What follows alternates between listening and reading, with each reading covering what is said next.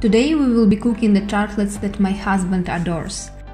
He thinks these are amongst the best dessert he's ever tried. We will begin by caramelizing the hazelnuts. Prepare sugar syrup in a wide pan or in a saucepan with a thick bottom. Melt 60% of sugar and 40% of water together at low heat until the sugar dissolves completely.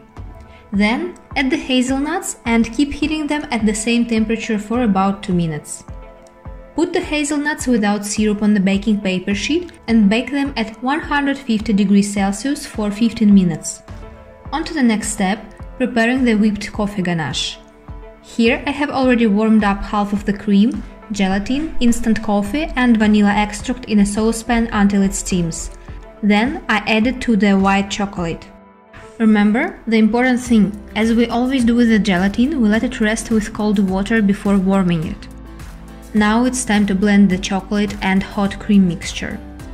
It's important not to introduce air bubbles into this emulsion. If you have an emulsion blender, perfect. If not, like me, tilt the measuring glass at 45 degrees and slowly dip the blender, holding it as much in parallel to the floor as you can.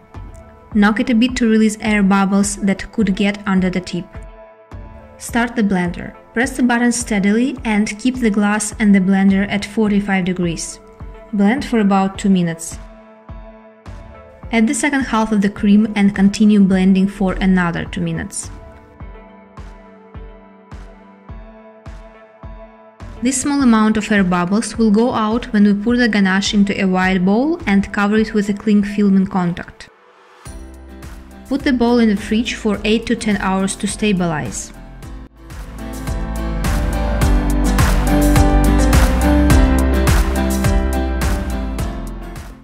Before making the coffee ganache with a milk chocolate base, we should protect the tartlets from liquid mousse that will fill the upper half of the tartlets. We should cover the tartlets with a thin layer of melted dark chocolate.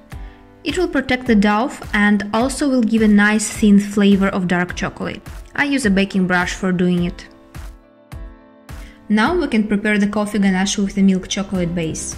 Warm half of the cream, coffee and gelatin in a saucepan at low heat until we see stable steam starting to rise.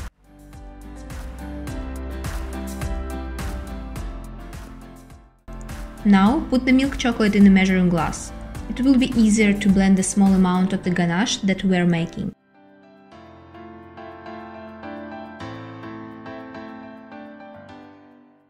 Blend the chocolate and hot cream mixture.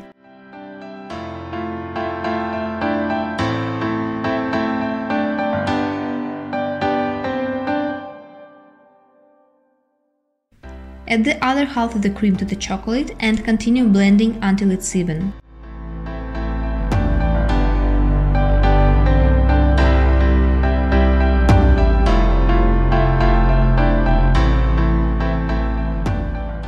Add the butter, continue mixing.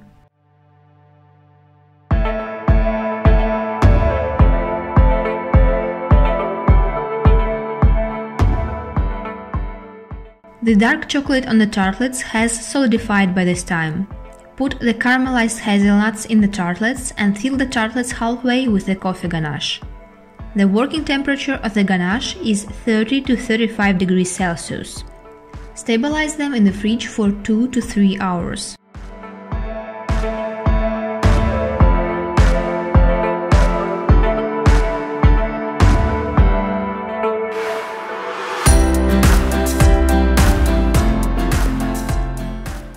After 2 hours, then the coffee ganache is almost stabilized in the fridge, we begin preparing the white chocolate mousse that we will use to fill the tartlets to the brim. First, as we do for any mousse, we whip cream until it looks like melted ice cream. We need cream with 33 to 38% fat. The right consistency looks this way. We warm the cream until stable steam across the surface comes out. Pour in the chocolate and add the gelatin.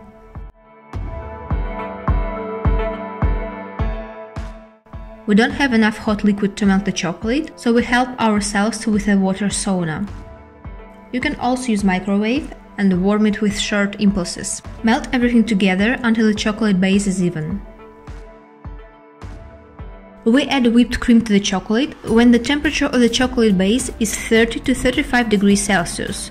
If the chocolate is too warm, it could melt the air bubbles that we whipped in the cream, and this way we will lose the right consistency. Mix the cream and the chocolate base with a silicone spatula. Fill the tartlets with the mousse to the brim. Put them in the fridge for 2 to 3 hours to stabilize.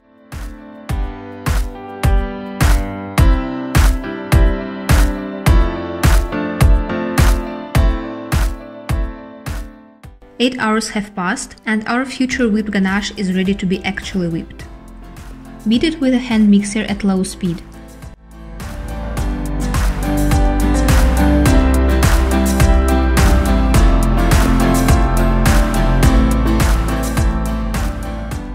We have to get this texture. Don't beat too hard because we don't want it to be loose. Fill the piping bag with the whipped ganache. I use a tip called closed star with a 10 mm diameter. You can use any you like.